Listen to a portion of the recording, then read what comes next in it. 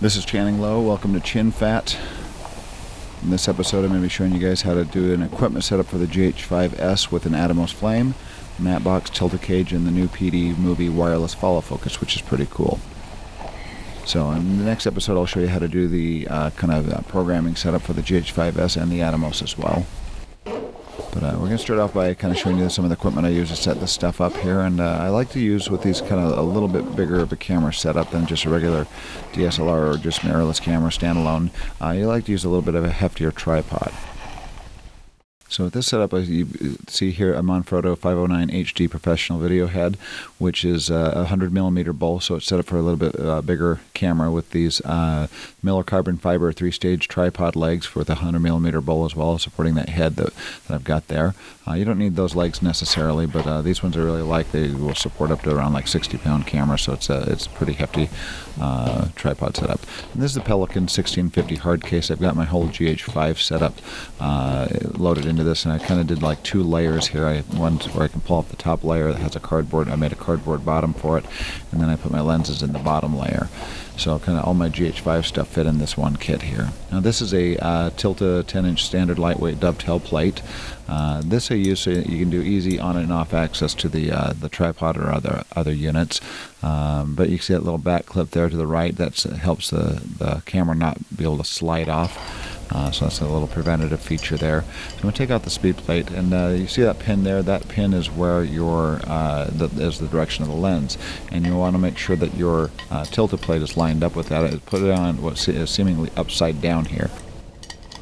And so I've got that pin, that little safety pin, toward the back of the camera, not towards the lens. So you're just going to make sure that you get that all put on properly. You can see that little pin sticking out, that little safety pin poking out toward the end there. So right there. So that's on the back of the camera, and you see that. So you can basically put the camera and slide it forward. Now this is the Tilta Cage for the GH5s here. That you can attach other things to it. You can attach the Atomos to it. You can attach follow focus to it. You can attach a whole bunch of things. It's got a bunch of 1/4 inch and 3/8 inch screw holes on it. And here is the speed plate. I'm going to push this little pin down to release it and pop it off. It also has a little slider lock on it, and I'm putting on the Panasonic Lumix GH5s mirrorless camera. The micro four thirds sensor is the camera that I'm being used here. Really, really nice in low light.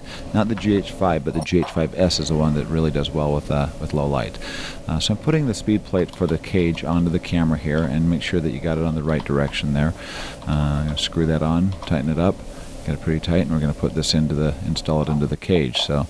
All these components that you see here, aside from the camera, are components that come with the Tilta Cage. Now I'm going to take this little operation cable and plug it into the top right-hand corner of the camera before I slide it on. It makes it easier to get that cable in. That's going to be like the ability. It's going to give you the ability to stop and start your recordings with the wood handle that comes with it.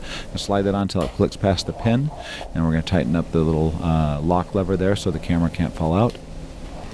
And then we're going to mount the HDMI holder here toward the top of the cage, and I put it on the front side, just like 2 pins down is about the right location for me. And tighten that on, and now I'm going to grab the HDMI cable that comes with the Tilta Cage, and we're going to plug that into the camera.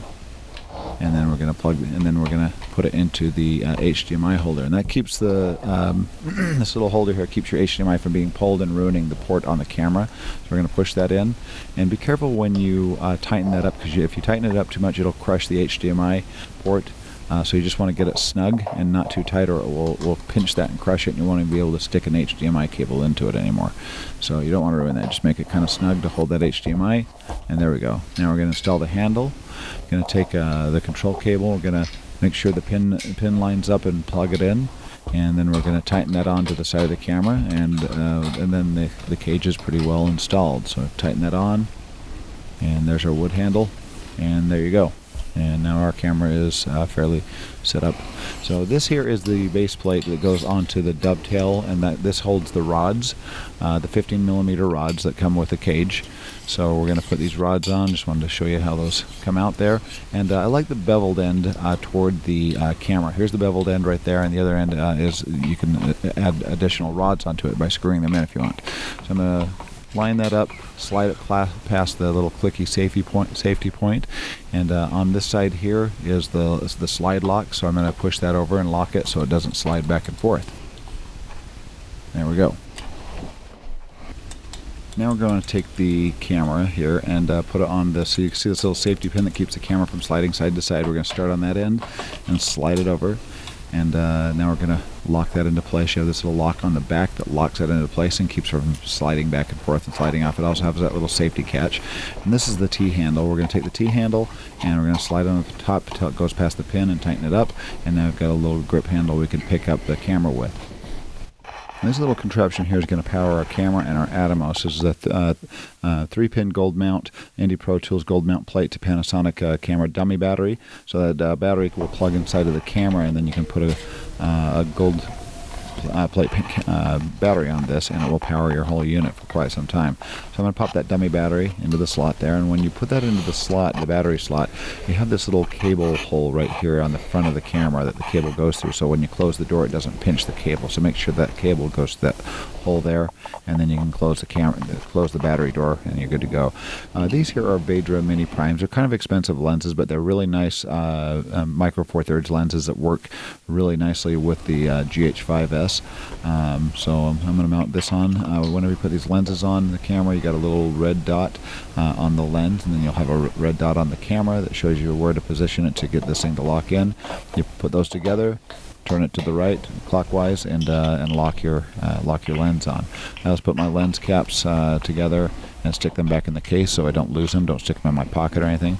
This is a Fotga DP3000 swinging MatteBox here that we're going to put on. And kind of nice. These MatteBoxes are kind of nice. I'm going to actually, before we put that on, I like to slide the camera so it's just right above the plate there, so it's not going to block our follow focus or our MatteBox when I put those on. So I'm going to put on the MatteBox here. And these MatteBoxes, fairly affordable. They actually swing out if you release the pin on them. Pull up the pin. These will swing out so you can swap lenses quickly without having to take the whole unit off. This here is a Redrock Micro Universal Lens Donut for a MatteBox here. You can tighten this around the lens. This eliminates the need to get like these different sizes of donuts to keep light bouncing off of if you're putting filters in your filter trays on the MatteBox. This one is specifically a 4x4 filter tray. They have 4x4 and 4x5. This one, the 4x5 for the larger cameras usually, but the 4x4 works really well with the Micro Four Thirds camera. But that keeps light from reflecting. These are Dracast gold mount batteries, and they also have D-taps on them. This is the charger that's being used here. And this is the charger. It's a dual charger. You can put two of the Dracast gold mount batteries on them and charge them at the same time. So I'm going to click that into place. You pop it in the holes and slide it till it clicks, and now my battery is on. We've got power running to the camera.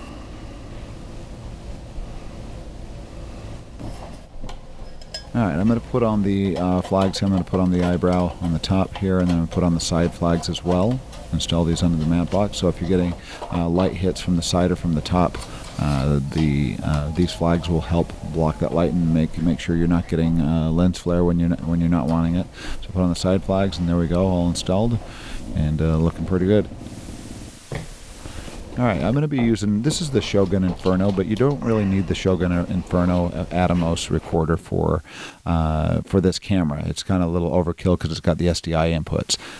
So I would recommend getting the Atomos Ninja Flame instead as an HDMI. It's a little bit more affordable as well, and it works just fine with this camera. So this is a Noga Cine arm here. We're going to use this to mount the Atomos onto the cage. So these are fairly affordable as well. This is an articulating arm, which helps you get it, gets the monitor positioned in almost any position you need it. So I straighten everything out and tighten it up so everything's locked straight. So the screws are straight and everything is a straight line up and down. It makes it easier to mount. And I put the monitor, I attach it to the top instead of the bottom because I like the monitor to kind of hang down instead of standing straight up. It makes it a little bit more stable. So I'm going to tighten the screw all the way in, then screw in the rubber stamp to pressurize it so it holds on, and take the 1/4-inch screw and screw it into one of the 1/4-inch holes here. Do it lightly so it doesn't strip any threads.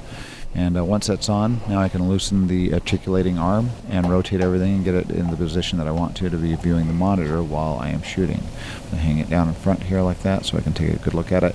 This also has a sunscreen as well that you can put on the Atomos and build it for outside, so if it's too bright outside. Now I'm going to take the SD card. There's a solid state card that I put inside the Atomos case for this, and then you can slide it in and click it right into the Atomos so you can record onto it. Now I'm going to take the power. This is a D-tap power that powers the device, and I'm going to take that D-tap and plug it either into the battery D-tap or onto the adapter D-tap. In this case, I'm putting it on the adapter D-tap there.